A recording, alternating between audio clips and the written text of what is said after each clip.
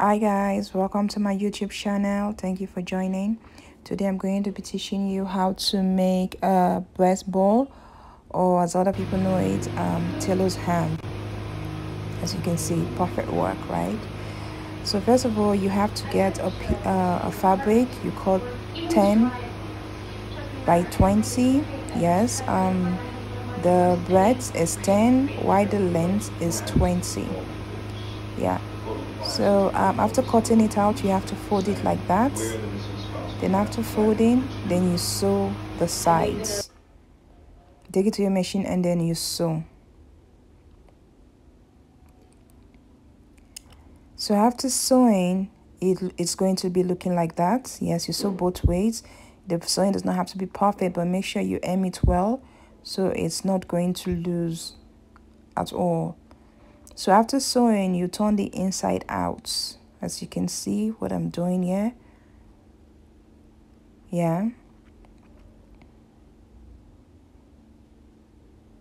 Yeah. So that's our pieces we'll be putting in, and then that is our clothes they will be using to wrap it afterwards. So then we start checking in our pieces. Make sure that is a lot of pieces to stuff it very well so that it can be very hard, like strong, that there should not be any space. Yeah, as you can see as I'm doing it. Yeah, just keep adding a lot of pieces, pushing them inside properly. Don't leave any space, just keep pushing the pieces inside. For those of you that don't know what a tailor's is, or a breast ball is, a kind of round ball we use in ironing our breast pad when we're sewing for a customer, to give it a perfect shape after sewing, for it to come out well. Yeah, that's what a breast ball, or as other people know it, a tailor's is called. So you just keep stuffing the fabric with the pieces.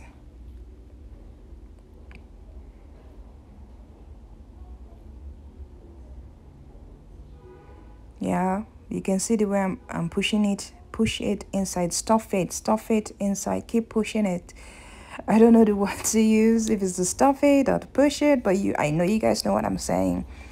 So you keep doing that.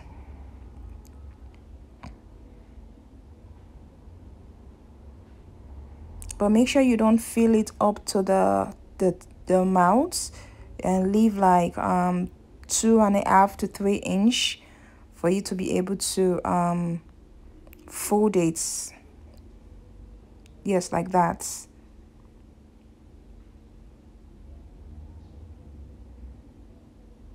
So you see, like I said, you don't have to fill it to the brim. You just have to stuff it and give it like 2.5 to 3 inches, like I said. Then after we are done with that, and then we go back and we carry our cloth stay. Yeah, that's our cloth stay. We can cut it however long we want to cut it, however wide we want to cut it, but just make sure that when you're cutting it, it should be able to go round sideways, because right now we'll be using our cloth stay to wrap that fabric that has been stuffed with a lot of pieces, so that we can turn it into a round shape. Yes, looking at it is a square, but make sure it's a round shape. So yeah, I'm cutting my cluster now. I'm actually using 3 inches, but it got to a point it did not complete 3 inch. Like you can use any number, any widths, like either 3 inches, 4, 2.5. Just depends on how. I'm sorry for blocking you there. It depends on how you want to cut it. So I'm cutting my cloth stay. And also, please, if you haven't subscribed to my channel, subscribe, because we'll be showing more of this, more about tailoring work. And if you've subscribed, thank you so much for subscribing. I'm still sorry for blocking you there. It was not intentional, but you guys know what exactly I'm doing. I'm actually cutting the gum stay so we can use in wrapping our fabric. Yeah.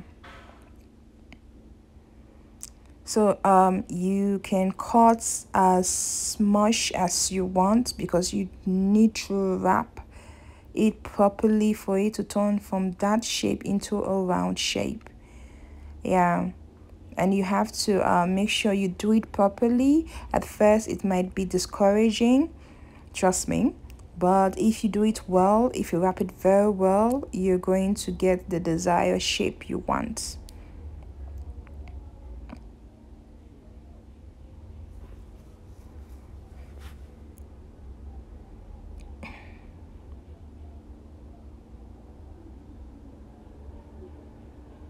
So yeah, I had to adjust my camera properly. My I had to adjust so that you guys can see it very well. I've been blocking you guys, so sorry about that. Yeah, so now the wrapping wants to begin. So just you see the way I'm wrapping it. Okay, so we'll start like that. Like I'm actually trying to cover in the I'm trying to seal the mouth with the cloth stay.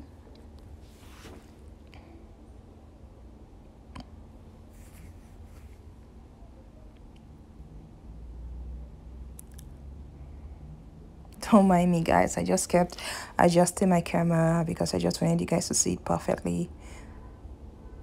So let the wrapping begin.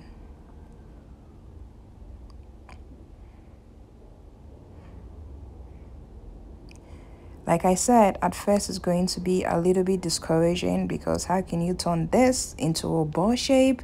It's a little bit discouraging, but do not give up. Just as you're starting, just keep going, keep wrapping and make sure that when you're wrapping, you're pressing the fabric, you're pressing it into a ball shape. Like you can see, I'm just started wrapping. So as you can see, as time goes, as I'm wrapping, I will be pressing it exactly as you can see. Make sure those four corners are not showing.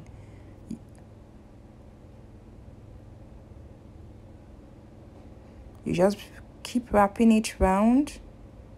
Yeah, it's going to be a little bit difficult. Yes, I know, but do not stop wrapping.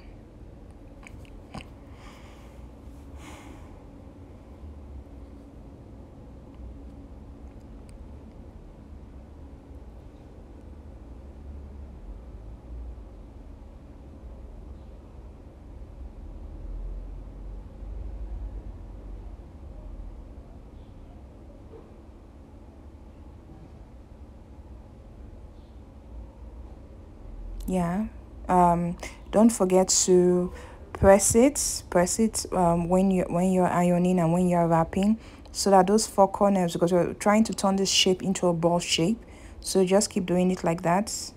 You see how it will be progressing into a ball shape. Just keep wrapping it properly, press it into a round shape, and you get your desired results.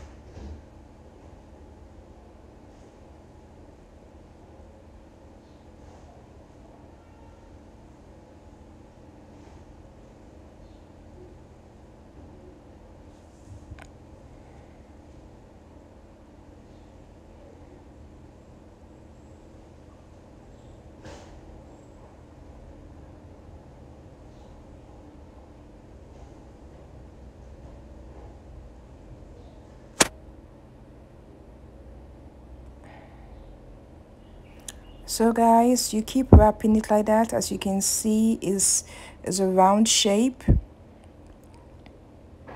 Don't stop. Make sure you keep wrapping it perfectly to get your desired results. The more you wrap it, the more you press it, the more rounder it becomes.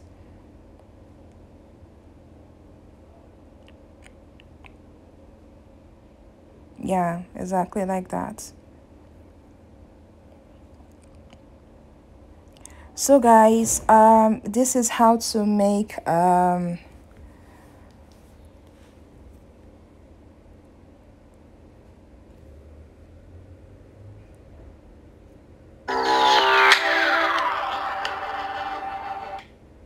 so guys, this is how to make this a tailor's ham or a breast ball. This is how to make it.